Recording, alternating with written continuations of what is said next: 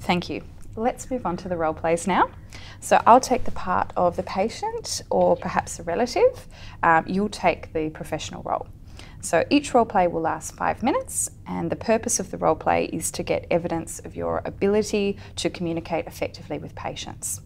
Use your ability to fulfill as much of the role play as possible. Do you have any questions? No, thanks. Excellent.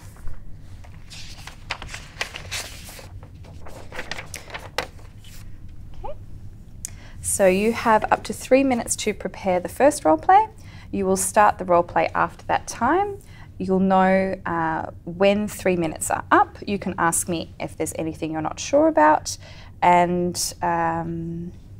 make notes on the role play card if you want. There's a pencil for making notes. You can look at the card during the test, but must return it to me at the end of the test. This is your information for the first role play, and the role play number 1 for Profession of Nursing. Please start preparing now. Thank you.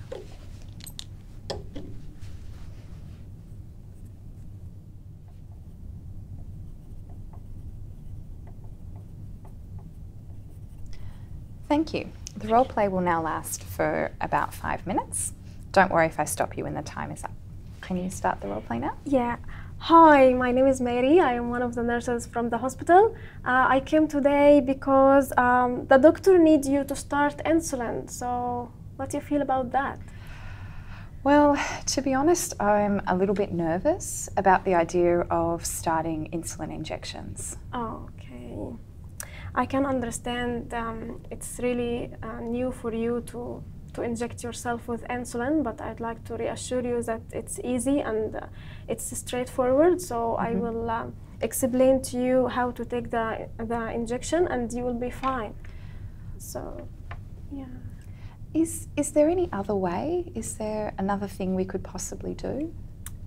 About the diet and anything oral tablet, I think it's not the good option for you at the moment, because your the diet is not controlling your the sugar level in your blood. So the insulin injection is the best option for you at the moment. It will control your blood sugar level and bring your blood sugar level at the normal level for you. So I want to reassure you that it's very easy to take insulin injection, and I can explain to you how to take it. So can you let me to tell you? Yes. So in the beginning, you will take the insulin injection. You open it and check the correct dose and the date of the on the needle, and if it's right and if it's the right dose, the doctor tell you, and then you check on your tummy.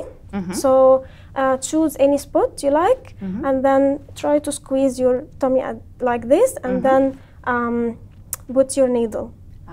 But I would like to explain that you need to change the spot, so you don't use the same spot for every time. So you need to change the spot. One time here, one time there, so you don't have the bruising and this kind of painful area. Yeah. So what do you think about that? I mean, I guess, as you say, I have to, because my diet isn't working to control my insulin. I still feel a bit nervous about it, but I guess I could give it a go. Yeah, and the insulin injection will control the situation for you, and you will get healthier and better, and the insulin will help you get better and improve your condition, make you feel healthier and good again. Yeah.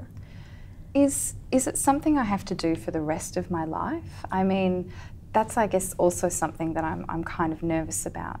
Yeah, you will take this injection, and the doctor will keep an eye on the blood sugar level. So you will have to do a test for every couple of months or something like that. The doctor will tell you exactly, and then you will check your blood sugar. If one stage your blood sugar will become normal again. So maybe the doctor will explain to you another option. But at this stage, you need to take the insulin injection to help your condition. And I would like to stress the importance of disposable to through the needle in this container. I bring yellow container for you.